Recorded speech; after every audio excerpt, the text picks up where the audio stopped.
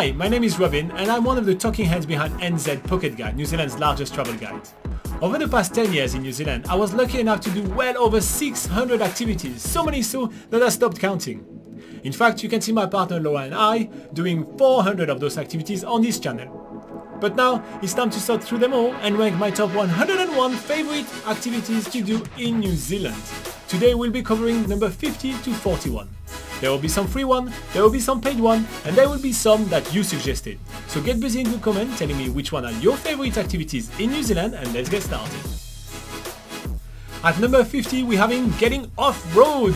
There is some epic places to go off-road in New Zealand, such as in Hamner Springs, but the best one is in Greymouth with Anya Bike. The whole area is absolutely amazing and it feels that you couldn't get into this place if you didn't have those quad bikes. Plus, the guy done the tracks all himself.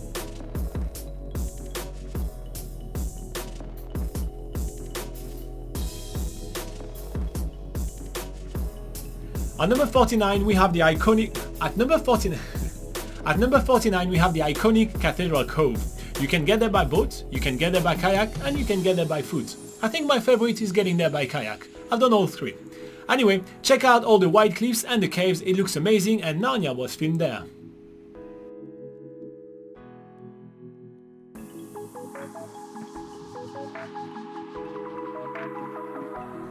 At number 48 we have going on the jet boat excursion in the beautiful Fjordan National Park, or the Mount Aspiring National Park. Anything at the bottom of the South Island is amazing.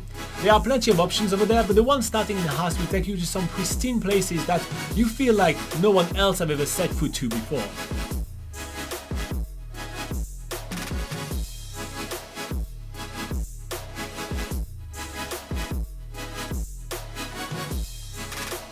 At number 47 we have Lake Matheson. It's basically where all the photos of the New Zealand postcard have been taken. Honestly, this perfectly mirrored reflection lake is just amazing and you're absolutely going to want to spend some time trying to take the perfect shot there.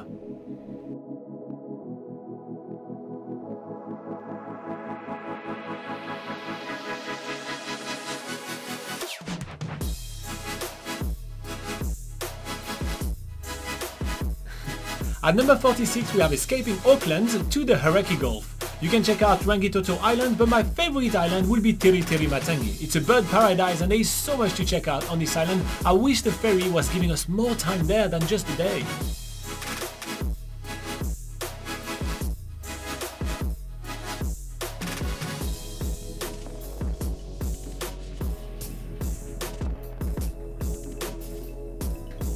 At number 45 we have feeding the stingray in Gisborne. You can also do that in Lochmara in the Marlborough Sound, but in Gisborne you really get up close and intimate with them, as you can go during the low tide and literally you just wear some really long boots and hang out with the stingray. That's something you can do apparently.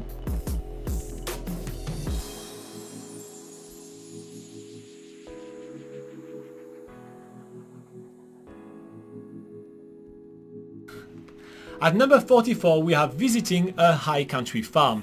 New Zealand is well known for its epic farming, and visiting a high country farm will give you an insight into sheep shearing as well as dog rearing sheep around. It's amazing to see. Some good options are Walter Peak in Queenstown and Morley in the Canterbury.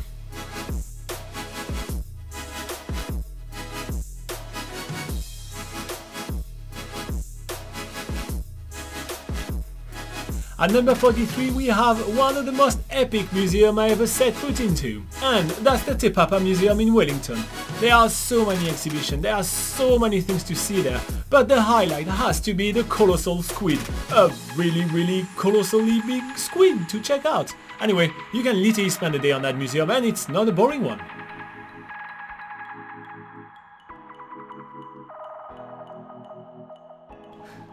At number 42 we have horse trekking. My favorite has to be Peel Forest in the South Island. You can horse trek your way in many places in New Zealand, such as River Valley as well as Haipara on the North Island.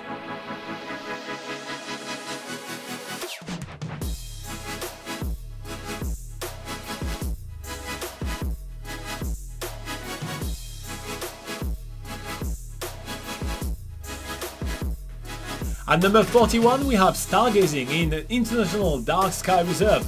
That's right, New Zealand has an international dark sky reserve located on the South Island where all the light emission at night are regulated. Indeed, it makes for fantastic viewings of the stars. There are plenty of tours. You can check out us doing a few of those tours on YouTube and literally right now on this video.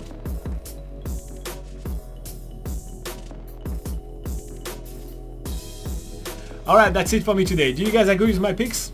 There is a link right above my head to the full list with more information about each activities if you want to know more. Just a quick reminder that everybody is a winner here. With all the activities that I was lucky enough to do in New Zealand, making it to the top 101 is quite amazing, no matter the placement. Remember to hit me up in the comments below with your favorite things to do in New Zealand so I can mention you in an upcoming video where I'll be covering all your guys' suggestions. Hit like and subscribe to get notified when that video comes out and have fun exploring New Zealand.